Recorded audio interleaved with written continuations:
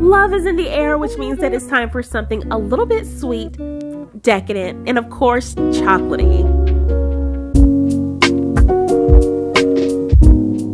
Hey guys, and welcome back to my channel. Today we're making one of my favorite recipes, which is a chocolate covered strawberry smoothie. Okay, so before we get started, be sure that you like, subscribe, and share with your friends. And also hit that notification so that you'll be notified for all of my new videos. Alright, so let's get started. So first we're going to add our frozen strawberries to our blender, and next we're going to add in a serving of chia seeds. Chia seeds are a great addition to any smoothie recipe. They contain a great source of fiber, omega-3s, and antioxidants. Okay, so next we're going to add in our vanilla Greek yogurt, and we're going to add in some cashew milk. I love using cashew milk because the texture is nice and thick, which makes the smoothie really creamy. And last but not least, we're going to add in some chocolate syrup. And we have more chocolate that we're saving for later to garnish the smoothie to give it a little extra flair. Blend the ingredients until completely smooth and pour into a glass that's been lined with, you guessed it, more chocolate. Top with a few mini chocolate chips and serve.